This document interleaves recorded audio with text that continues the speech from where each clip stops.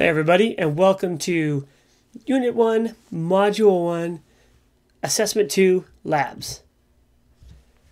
Get out of here, mouse.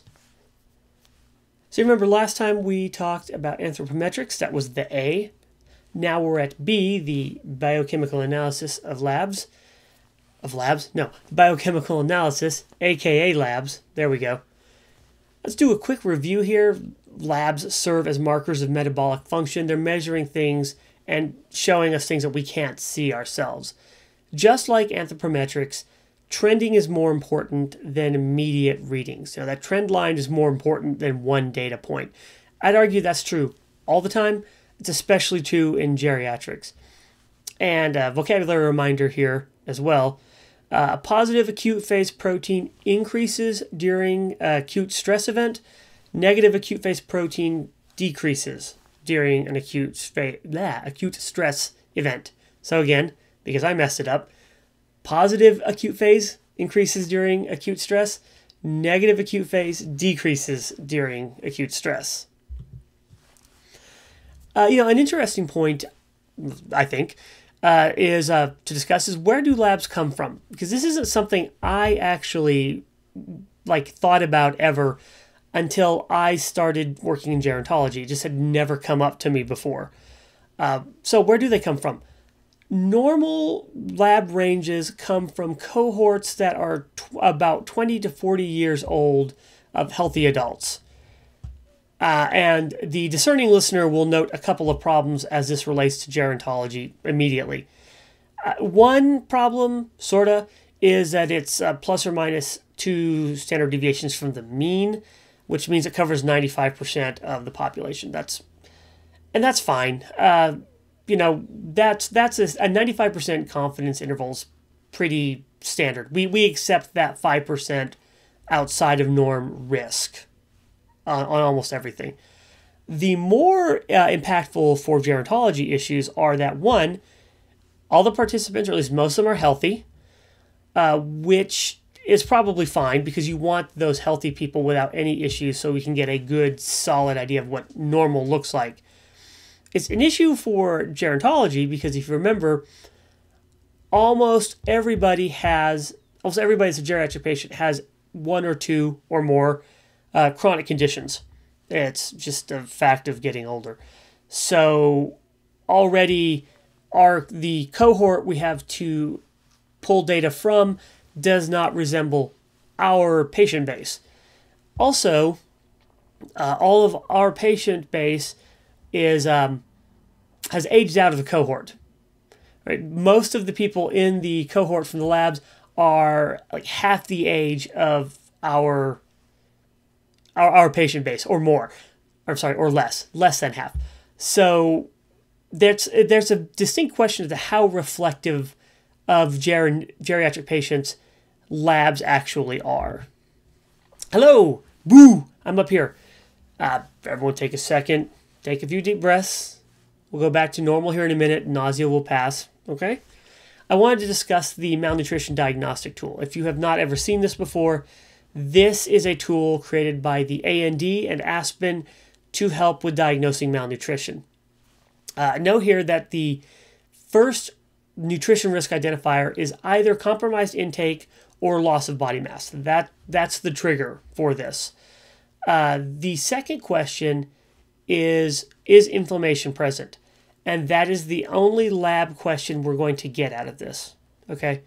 The only thing it asks is inflammation present? And I guess you could argue secondarily, it argues to what degree. But that's all it cares about. On one end of this is no, there's no inflammation present, in which case it's just classic starvation. On the other hand, there's up to, yes, we're very inflamed, that's acute disease or injury related. It says a broken long bone, a severe burn, a very bad infection. So that's the only laboratory criteria that they recommend. I'm back down here now. Hi. All right, so lab rules. There's really one hard and fast rule I want to get across here, which is there are no labs that can diagnose PCM. Okay? None. Do not come later on when we do assessments and PES statements do not come with albumin or pre-albumin, there are no labs that can diagnose malnutrition. Now you can go in and you can diagnose micronutrient deficiencies with labs. That works. You could say, well, their B12 level is very low, so they have B12 deficiency. That's fine. You just can't do PCM macronutrient level deficiencies. The other things to bear in mind are don't stick a patient if you don't have to. If you can pull this data from somewhere else, do it. Don't come by and stab them again. There's no need. Also, if it won't change your mind, don't order it. If you're looking for affirmation, if you're looking for some support on an idea, that might be fine. But if a positive or negative value, one way or the other, won't sway your initial decision on this, don't do it. Don't go taking more labs than you need to. Okay? All right. So as we go forward here, keep in mind this lecture does not cover all labs. There's no way. There's no way. This is only specifically relevant to geriatrics and how those lab values differ from the average adult. The first most important thing, y'all, English is not my friend tonight. The first thing to note is that higher age equals higher variability when you're talking about labs. There's a lot less homogeneity in labs for geriatric patients than there is in the average adult population as a whole. Normal ranges shift on some labs, or they're exaggerated, so they expand one way or both. There's also more variation between patients and within one patient. So it means at a population level, there can be a lot more variation than you'd expect from an adult sample size. There's also a lot more variation possible within one patient. Those highs and lows can swing a lot more from one visit to the next. So why, right? Most of it's due to the changes we talked about before in composition and function. We know for a fact that there are changes that happen as a body gets older, and we don't just mean gray hair, although that. There are known physical alterations. Decreased lean body mass occurs as one ages, as well as increased adiposity. You can tell from our model up here that decreased lean body mass is a severe problem in older people. As I said earlier, this does happen. This is a trend. You can fight this. You personally, for you, can fight these changes, as he clearly has done. Also, functionality decreases. For example, decreased cardiac output, decreased renal function. We anticipate this as people get older.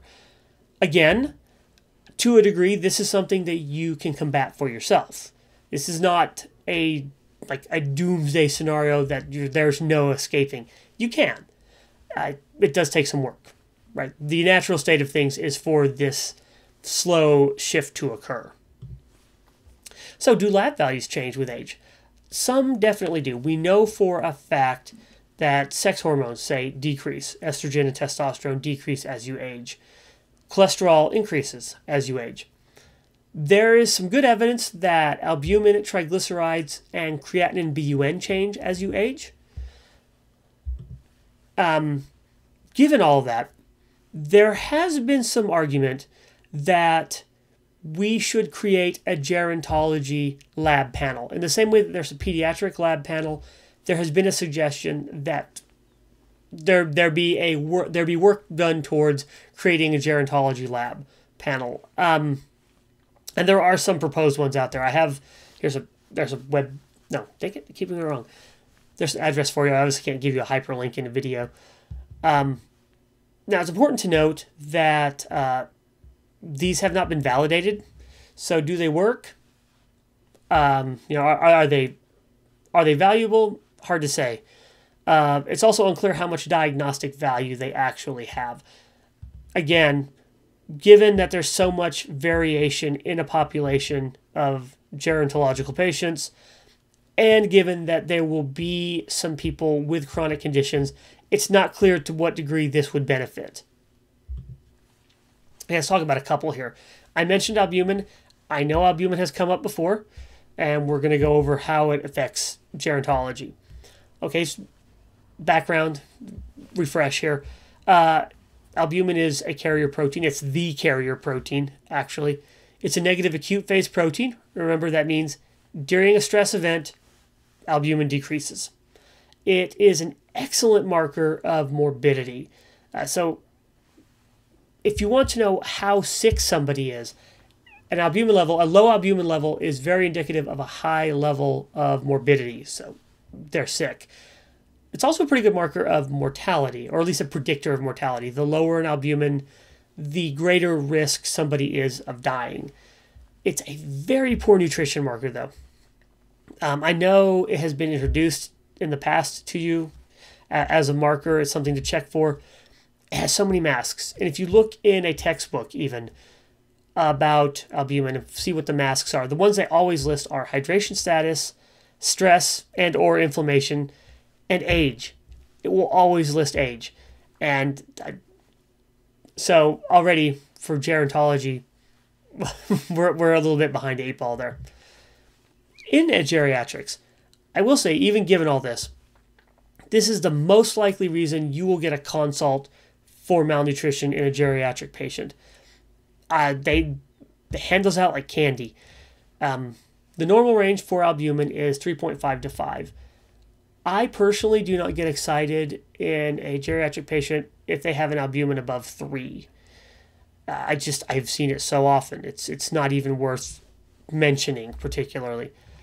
There is evidence that albumin negatively correlates to age, so we would anticipate that. As somebody gets older, albumin decreases at a normal rate. It's also true that supplementation for albumin is generally non-impactful nutritionally. And I mean that both ways. Giving somebody, say, more protein and calories, not beneficial to increasing their albumin. Giving albumin does not increase nutritional markers. It can be used for fluid removal, but that really wouldn't be your call anyway. So if you see that happen, that's what they're doing. They're doing acute fluid removal, but it doesn't work in any other way. Transthyretin is one that will also come up for you. Transthyretin is also prealbumin. Worth noting also is that the reason it got the name prealbumin, that seems to indicate that it ties to albumin in some way, and it doesn't. The reason it has the name prealbumin is because it completed its electrophoresis run before albumin did. It's faster than albumin. It transports thyroxine. It's similar. It has similar nutritional diagnostic value to albumin, and the reason for that is its masks are the same. Stress, trauma, inflammation, all of those can reduce transthyretin. It does seem to be a little bit more, what is the word for here? It seems that hydration status affects transthyretin a little bit less than albumin. Its shorter half-life also can make it a slightly better indicator of nutritional intervention, and I'm hedging that with slightly because I am not convinced myself, personally, based on what I have seen and on the work I have done. But I'm not going to outright shoot it down.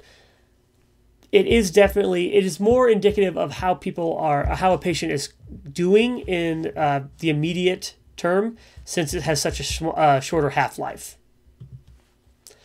Okay, so this is the big one. Remember, going back to the malnutrition diagnostic tool, this is the actual question that and Aspen asked. Are they inflamed?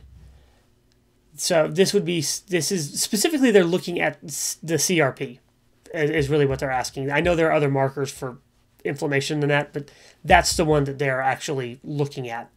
So CRP is a positive acute phase protein. It increases in times of stress, or inflammation is kind of the cause of inflammation. As long as CRP is high, albumin will be low. Okay, and there is nothing that you can do or anyone else can do to change that. As long as a person is inflamed, their albumin will be low. And it may not actually be diagnostic at all. Okay, really quickly, let's talk about renal function here. as I mentioned earlier, that this is one that we're kind of about. A serum BUN and creatinine may not be an accurate assessment of renal function in an older adult. We are pretty sure that creatinine clearance decreases by about 10 per decade. That's a rule of thumb, right? 10 per decade. The concern here, or the thought experiment, there's not really been a way to test this yet, is that because we're expecting both renal function to decrease, but also lean body mass to decrease. Remember that creatinine is a waste product of lean body mass, and it's just one that happens by being alive with lean body mass. The concern of the argument is that as lean body mass decreases, the amount of creatinine in the blood decreases. So it looks normal. It looks like kidney function is normal when it may not be. The kidneys are slower, but also there's less waste to move out. The best yardstick for renal function is still the standing creatinine clearance test, but you're very unlikely to see that because it's a 24-hour test. It has to be done either in facility or in somebody's home, in which they have to store urine, keep it chilled, bring it back to the lab. It's a very difficult lab to do. It's not one that will be done unless there's real concern that someone has kidney disease. And very quickly, let's talk about the eGFR. eGFR is a derived value, and that's partially why this matters. Many gerontology patients will have signs of kidney disease by like laboratory markers of kidney disease. Some of that may be really related to that creatinine function. Remember, the creatinine is, if you look at the lab values here this way, if you look at the lab values here, creatinine is one of the labs that they calculate from. It may be off, remember? Also remember that that creatinine clearance decreases per decade. I'm really struggling with words. So eGFR may not be a fantastic marker for the elderly patient. I'm not saying that we should discard it. I'm just saying bear that in mind as you look at somebody. Look also for physical markers of disease. And that is a wrap, y'all. So just to keep in mind here, lab values vary as patients age, both population-wise and individually.